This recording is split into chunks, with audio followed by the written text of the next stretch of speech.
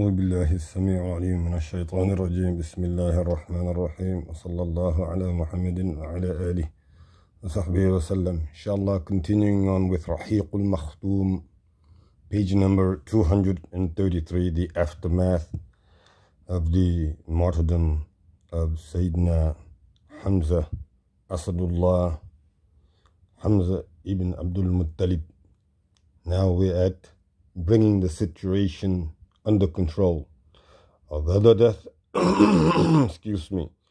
although the death of Asadullah, Lion of Allah and his messenger, Hamza ibn Abdul Muttalib, was a great loss, the Muslims maintained full control over the whole situation on the battlefield.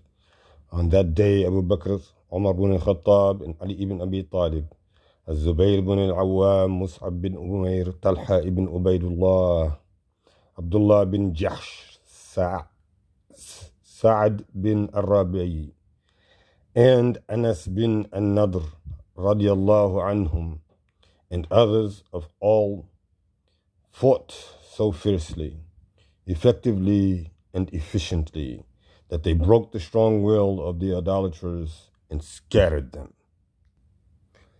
From his wife's lap to swords fighting and sorrows. One of the brave adventurers of that day was Hanzala al-Ghazil radiyallahu anhu, who was Hanzala bin Abu Amir. Abu Amir was the very monk that was nicknamed Al-Fasiq, the evildoer, the saluted one, which we mentioned earlier. Hanzala, who was 20, who was newly married, left his wife's bed for al-jihad, fight in the cause of Allah. He set out the moment he heard the call of al-jihad. When he faced the idolaters on the battlefield, he made his way through their ranks till he reached their leader, Abu Sufyan Sakhr bin Harb, and nearly killed him. But he had been ordained to be a martyr. So at that very moment, Shaddad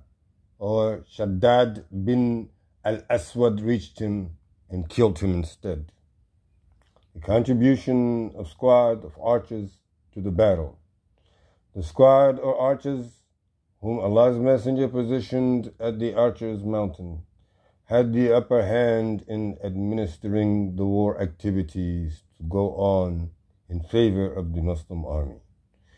The Meccan horsemen, commanded by Khalid ibn al-Walid, supported by Abu Amr al-Fasiq, made 3 attacks against the left wing of the Muslim army with the aim of crushing it and then infiltrating into the rear to create a sort of confusion and disorder in the ranks of the Muslim army. This was what they attempted to do 3 times, and subsequently inflict heavy defeat on them.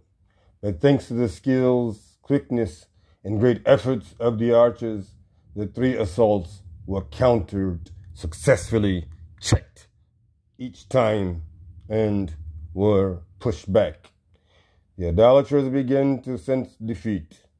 The battle went on and on, fiercely, with the Muslims in full command of the military theater, and the idolaters finally scattered and retreated, leaving all motives of pride and forgetting their affected dignity, with their standards trodden under the feet of the fighters, with none ever courageous enough to approach it.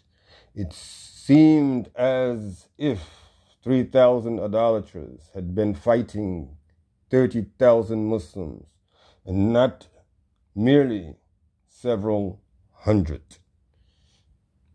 Ibn Ishaq said, then Allah sent down his help to the Muslims and verified his promise to them.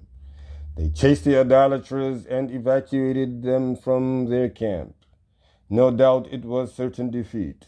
Abdullah bin Zubayr narrated that his father said, By Allah, I was watching the servants of Hind bint Utbah and her women friends fleeing with their garments gathered up. No one was there to prevent us from capturing them. In another version by Al-Bara bin Azib mentioned in Sahih al-Bukhari, he said, "We fought them, they fled, and their women could be seen fleeing in the mountains with their ankles and legs exposed. The Muslims pursued the enemies, putting them to the sword and collecting the spoils. The archers make their fatal mistake." While the small army of Islam was recording the second absolute India victory over the Meccans, which was no less in splendor and glory than the first one at Badr, the majority of the archers on the mountainside committed a fatal mistake that turned the whole situation upside down and constituted a source of heavy losses amongst the Muslims. It has almost brought about the murder of the Prophet ﷺ and left a very bad impression on the fame and dignity they deservedly earned at the Battle of Badr. We have already spoken about the position ordered given to the archers to hold on to the mountaintop. That position, whatever the course of the battle adopted, it had adopted because of that position, in other words. In spite of those strict orders and their leaders and everything that had happened, Abdullah bin Jubayr warning 40 archers deserted their post, enticed by too soon roar of victory as well as worldly greed for spoils of war. The archers, however, 9 in number, or the others, however, 9 in number, and Abdullah, their leader, decided to abide by the Prophet's orders and stay where they were until they were given leave or killed to the last man. Consequently, the rear of the Muslim army was left inadequately defended. Khalid ibn al-Walid cuts on to the rear. The sharp-minded Khalid ibn al-Walid seized the opportunity to turn swiftly around the rear of the Muslim army, envelop it, and encompass them. Killing Ibn Jubayr radiallahu anhu and his group, they fell promptly upon the rear of the Muslims, and his horsemen uttered a shout that signaled the new military developments. The polytheists returned once again to counterattack the Muslims to counterattack the Muslims. An idolatrous woman called Umrah bint al-Qama al-Harithayya rushed to the standard lying on the earth, picked it up, and raised it. The idolaters gathered around it, the standard, and called out unto one another till they encircled the Muslims and stood fast to fight again. The Muslims consequently became trapped between two barriers. Allah's Messenger ﷺ was then among a small group of fighters, 9 in number, at the rear of the army, watching the battle and braving the Muslim fighters. Khalid and his men took him by utter surprise and obliged him to follow either of two options: to flee for his life and abandon his army to its doomed end, or the second option, to take action at the risk of his life, rally the ranks of Muslims again, and work their way through the hills of Uhud towards the encompassing army. In retreat to the encompassed army, the genius of Allah subhanahu wa ta'ala, the Messenger of Allah sallallahu alayhi wasallam, his peerless and matchless courage made him opt for the second course. He raised his voice, calling unto his companions, "O servants of Allah." He did that though he knew that his loud voice would be heard by the idolaters before it was even heard by the Muslims. He called out unto them, risking his life in this delicate situation. The idolaters recognized him and reached his position even before the other Muslims could do so. The weakened position of the Muslims, the encompassment, this encirclement of the Muslims revealed 3 categories of people. The first group was those who were only interested in themselves, and they went so mad that they actually fled. They left the battlefield and did not know what happened to the others. Some of this group fled as far as Medina. Some others went up to the mountains. The second group, Muslim group, was those who returned to the battlefield. So, those who returned to the battlefield but mixed up the idolaters in such a way that they could not recognize one another. Consequently, some of them were killed by mistake. That was the third group. It is stated in Al-Bukhari that Aisha radiallahu anha said that on the day of Uhud, the idolaters were utterly defeated. Iblis, la'natullahi alayhi, then called out, O servants of Allah, beware the rear, the enemy is approaching from behind. So those who were at the front turned back and fought the ones who were at behind. Then Hudayfa caught sight of his father Al-Yaman. Hudayfa's father is the Al-Yaman. So, about to be killed by the other Muslims. So he said, O servants of Allah, beware, this is my father. This is my father, but they did not part with him till he was killed. Hudayfa then said, May Allah forgive you. Urwa, who narrated from Aisha radiallahu anha, said, By Allah, from that time on, Hudayfa has always been blessed and wealthy until he died. That was because he forgave them and refused to take any blood money from his father's murder, but recommended that it be spent in charity. The Muslim group suffered from great bewilderment and disorderly which prevailed among them from that point on. A lot of them got lost and did not know where to go. At this awkward moment, they heard someone calling, Muhammad sallallahu alaihi wasallam has been killed. This news made them even more bewildered and nearly senseless. The morale broke down, or almost did, in a great number of individuals. Some of them stopped fighting, slackened, and cast down their weapons. Others thought of getting in, finding with Abdullah bin Ubay, the head of the hypocrites. Others thought of getting in and finding and seeking his assistance to fetch them a security pledge from Abu Sufyan. Anas bin An-Nadr radiallahu anhu passed by those people who were shuddering of fear and panic and inquired, What are you waiting for? They said, Allah's Messenger sallallahu alaihi wasallam has been killed. What do you live for after Muhammad sallallahu alaihi wasallam he has come on and died for? What Allah's Messenger has died for? Then he said, Oh Allah, I apologize for what these people are doing, example the Muslims have done. And I swear it is vow of what the idolaters have perpetrated. Then he moved on till he was encountered by Sa'id ibn Mu'ad radiallahu anhu, who asked him, Where to, Abu Umar? Anas radiallahu anhu replied, how fine the scent of paradise is. I smell it here in Uhud. He went on and fought against the idolaters till he was killed. Nobody but his sister could recognize his dead body, his dead remains.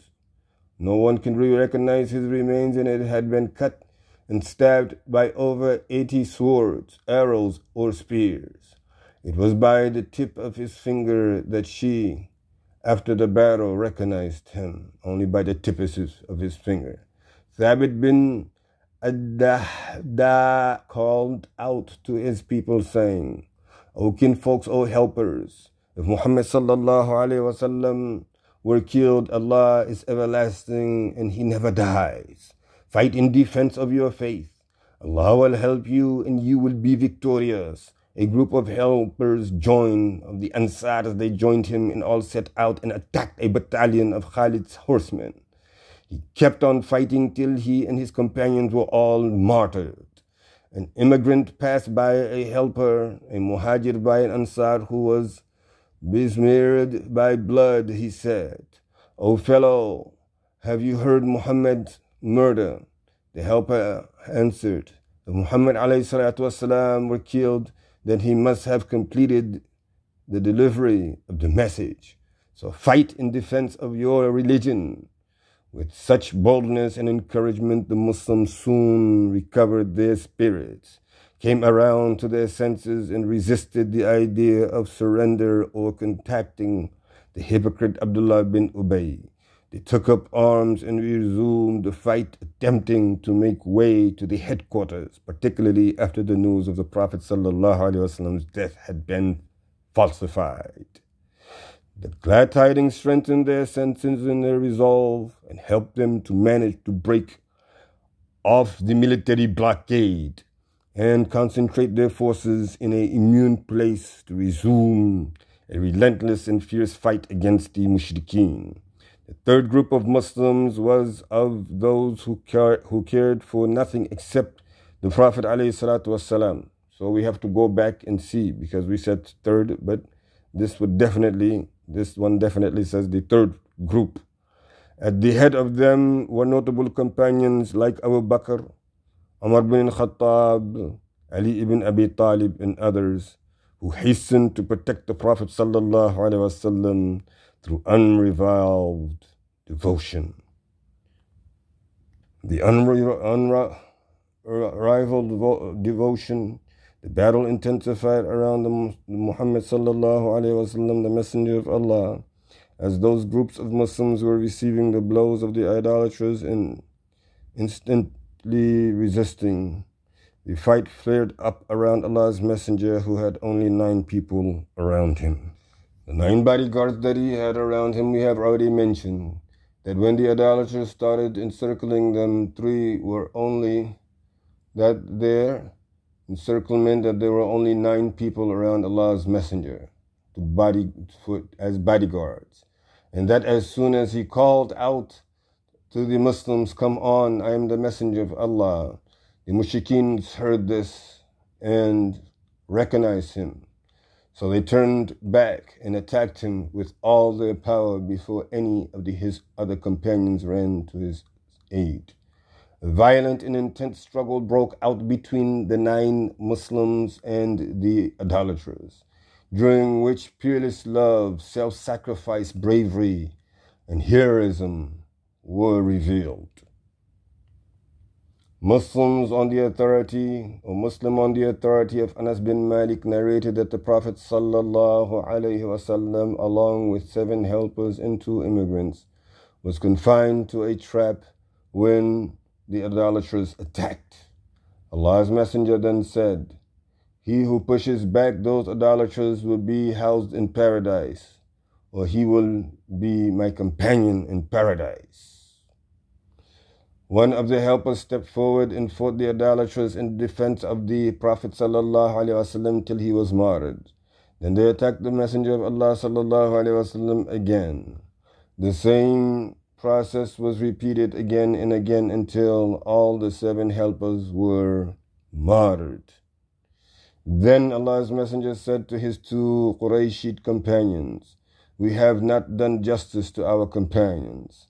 The last of those 7 helpers was Umar bin Yazid bin As-Sakhan radiallahu anhu, who kept on fighting till his wounds neutralized him and he fell martyred. The most awkward hours of the Messenger sallallahu alaihi wasallam's life. After the fall of Ibn Sakhan, Allah's Messenger sallallahu alaihi wasallam remained alone with only those 2 Qurayshit. According to Al-Bukhari and Muslim, Abu Uthman said, "At that time, there were none of the Prophet ﷺ's companions except Talha ibn Ubaidullah and Sa'ad ibn Abi Waqqas radiyallahu anhuma." That was the most awkward and dangerous hour for the Prophet ﷺ, and a golden opportunity for the mushrikeen, who had promptly took advantage of it. They concentrated their attack on the Prophet ﷺ and looked forward to killing him. Utbah bin Abi Waqqas pelted him with stones. One of the stones struck his face, ﷺ. His lower right inferior tooth was injured. His lower lip was wounded. He was also attacked by Abdullah bin Shihab Az-Zuhri, who injured his forehead. Abdullah bin Qamiya means a humiliated woman who was an obstinate, strong horseman, struck him violently on his shoulder with his sword. And that blow hurt Allah's Messenger for over a month, though it was not strong enough to break his 2 pieces of armor. He dealt a heavy blow on his cheek as well.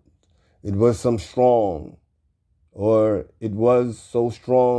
that the 2 rings of his iron-ringed helmet penetrated into his cheek. Sallallahu Alaihi Wasallam. Take this stroke from me. I am Qamiya, he said while striking the Messenger of Allah Sallallahu Alaihi Wasallam with his sword. Allah's Messenger replied, while he was wiping the blood flowing from his face, I beg Allah to humiliate you. In a narration of Al-Bukhari and Muslim, it is stated that when his incisors broke and his head was injured, he started wiping the blood off of it and saying, how can a people who cut the face of their prophet and broke his teeth, how can he who calls them to worship Allah subhanahu wa ta'ala, how can such people thrive or be successful who do this to one who calls them to Allah? About the incident, Allah's glory be to him, sent down ليس بعد أعوذ بالله من الشيطان الرجيم ليس لك من الأمر شيء أو يتوب عليهم أو يعذبهم فإنهم ظالمون. Not for you, Muhammad sallallahu alayhi wasallam, but for Allah is the decision, whether he turns in mercy to pardon them or punishes them. Verily, they are disobedient polytheists, wrongdoers. At-Tabari states that the Prophet ﷺ said, Allah's wrath is great on those who wounded the face of Allah's Messenger. He observed silence for a short while and then resumed saying, Allahumma ghfir liqawmi fa innahum la ya'lamun, which means, O Allah, forgive my people, for they do not know. Rabbi ghfir liqawmi fa innahum zalimun, which means again, my Lord, forgive my people, for they have no knowledge. Allahumma hdi qawmi fa innahum la ya'lamun was also mentioned, which means, O Allah, guide my people, for they have no knowledge. It is quite certain that killing the Prophet ﷺ was their primary aim, but 2 Qurayshid, Sa'd ibn Abi Waqqas and Talha ibn Ubaidullah, showed great bravery and rare courage, and fought so fiercely and boldly that though they were only 2, were able to stop the idolaters short of realizing their aim. They were of the best archers and kept on fighting in defense of Allah subhanahu wa ta'ala's messenger until the whole squad of idolaters was driven off of him. Allah's Messenger sallallahu alayhi wa sallam emptied his quiver of arrows and said to Sa'd ibn Abi Waqqas, shoot an arrow, Sa'd, may my father and mother be ransomed for you. Prophet ﷺ had never said such a thing about his parents except in the case of Sa'd ibn Abi Waqqas radiallahu anhu, a privilege granted to him from his efficiency in battle. In a version by Jabir radiallahu anhu, authorized by An-Nasa'i, concerning the attitude of Talha ibn Ubaidullah toward the idolaters gathering around Allah's Messenger, when there were only some helpers with him. Jabir said, when the idolaters reached him, Allah's Messenger said, who will suffice us? The evil of their evil, fight them back. Talha said, I will. Then Jabir mentioned the advice of the helpers to fight on, how they were killed, one after the other. In a similar way, the Muslims' narrations also go. When all the helpers were killed, Talha proceeded to fight as much as the other 11 ones did, till his hand was hurt and his fingers were cut off. So he said, be they cut off, the Prophet ﷺ said, if you had said, In the name of Allah, the angels would have raised you up before the people's very eyes. Then he said, Allah drove the idolaters off of them. In Al-Aqil, a book of Hakim, it stated that Talha had sustained 39 or 35 wounds in his fingers, and other were paralyzed also, the fingers and the other portion of the hand or so. Al-Bukhari, in the same portion of the hand, or portion of the hand. Al-Bukhari reported that Qais bin Abi Hazim said, I saw the hand of Talha paralyzed. That was because he protected Allah subhanahu wa ta'ala's Prophet sallallahu alayhi wasallam with it during the battle of Uhud. At-Tirmidhi and Ibn Majah reported that the Prophet sallallahu alayhi wasallam then said about Talha radiallahu anhu, he who desires to see a martyr walking on the ground, let him look at Talha ibn Ubaidullah. Abu Dawood and others reported that Aisha radiallahu anha said, whenever Uhud day was mentioned, Abu Bakr used to say, that was Talha's day. Abu Bakr recited an ayah or a verse of poetry about him. O Talha bin Ubaidullah, paradise is for you as water springs are due for deer to drink from, for the deer to drink from. At the awkward and most delicate circumstances, Allah's glory to him sent down his invisible help. In Sahih al-Bukhari and Muslim, it is reported that Sa'ad said, I saw Allah's messengers sallallahu alayhi wasallam on Uhud day with two men dressed in white defending him fearlessly. I have never seen similar to them, neither before Uhud nor after it. In another version, he means to say that they were Jibril and Mikael. All those events happened in no time. If the Prophet ﷺ's elite companions had realized the grave situation, immediately they would have rushed on to the spot and would have let him would not have let him sustain these wounds. Unfortunately, they got there after Allah's Messenger ﷺ had been wounded, and 6 of the Prophet ﷺ's personal bodyguards had been killed, already martyred. The 7th was severely wounded and desperately fighting in defense of the Prophet ﷺ. However, as soon as they arrived, they encircled the Messenger of Allah ﷺ with their bodies and weapons, and were alert enough to prevent the enemies from reaching him ﷺ. The first one who returned to give help was his companion of the cave, Abu Bakr as-Siddiq. In a version by Aisha radiallahu anha recorded in Ibn Hisham's Sahih, she narrates that Abu Bakr as-Siddiq said on the day of Uhud, when all the people had left the Prophet sallallahu alaihi wasallam, I was the first to go back and see him. Before him I saw a man fighting in a shield shielding him from the enemies. I said to myself, I wish you were Talha. Let my father and my mother be ransomed for you. O Allah, let him be Talha.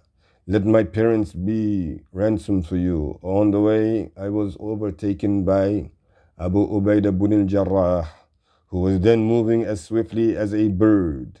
We both rushed to address the Prophet sallallahu alaihi wasallam's wounds. There we found Talha suffering from serious wounds before Allah subhanahu wa ta'ala's messenger sallallahu alaihi wasallam. The Prophet sallallahu alaihi wasallam said, see to your brother, for he is more in need. I noticed that 2 rings of iron armor of the helmet had penetrated Rasulullah sallallahu alaihi wasallam's cheek. So I set out to take them out. But Abu Ubaidah demanded, by Allah, O Abu Bakr, I request that you let me do it myself. Fearing to hurt the Prophet, he started pulling one of the 2 rings out very slowly and carefully with his mouth. Then he pulled the arrow out by the mouth, or he pulled out the mirror by the mouth too. Consequently, his front tooth came out. Then I proceeded up to pull the second out, but Abu Ubaidah requested me to leave it to him again.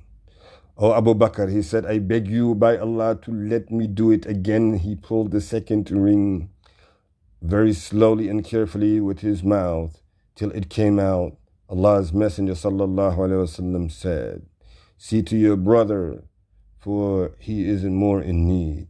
We approached Talha to tend to him, but found that he had some 10 sword wounds in his body. This showed how efficiently Talha had fought and struggled on that day. At that awkward and critical moment, a group of Muslim heroes gathered around the Prophet ﷺ, forming a shield to protect him from the idolaters. Some of them were Abu Dujana, Mus'ab bin Umair, Ali ibn Abi Talib, Sahl bin Hunayf, Malik bin Sinan, the father of Abu Sa'id al-Qudri, al-Qudri, Umara, Nusayba bin Ka'b al-Mazaniya, Qatada bin al-Nu'man, Umar bin al-Khattab, Hatib bin Abi Balta'a, and Abu Talha radiallahu anhum. The idolaters increased the intensity of the battle. The number of idolaters was steadily increasing, and their attacks naturally got severer. The drive increased to an extent that Allah's messengers sallallahu alaihi wasallam fell into one of the holes dug in and designed by Abu Amir Fasiq to be used as traps. With his knees wounded, Ali ibn Abi Talib radiallahu anhu helped him by giving him a hand up. Talha bin Ubaidullah radiallahu anhu helped him until he could stand upright. Nafi bin Jubayr said, I heard a muhajir say, I have witnessed the battle of Uhud and watched arrows being hurled from all directions at the Prophet sallallahu alaihi wasallam. None of them hit him. Abdullah bin Shiba az-Zuhri said, guide me to Muhammad sallallahu alaihi wasallam. By Allah, if I don't kill him, I would not want to live. Although Allah's Messenger sallallahu alaihi wasallam was next to him alone, but he did not see him. Safwan, another mushrik, blamed him for not attacking him, but Abdullah swore that he did not see him, the Prophet sallallahu alaihi wasallam, and added that he might be immune to their attempts on his life. He also said that 4 of them pledged to make a fresh attempt and kill him, but to no avail. Inshallah, we will stop here with the military career of the Prophet sallallahu alaihi wasallam, speaking on the Battle of Uhud. It is actually a lengthy battle compared to Badr now that we are finding. But inshallah, we are looking forward to getting the questions answered about the Prophet ﷺ's life. The 3 questions, namely, being how old was the Prophet ﷺ when his father passed away? Second question, how old was the Prophet ﷺ? How old was the Prophet ﷺ, when his mother passed away? That's the second question. And finally, the final question is, what were the circumstances around the Prophet ﷺ's passing? What were the circumstances of the Prophet ﷺ's passing? Jazakumullahu khairan. Wassalamu alaikum wa rahmatullahi wa barakatuh.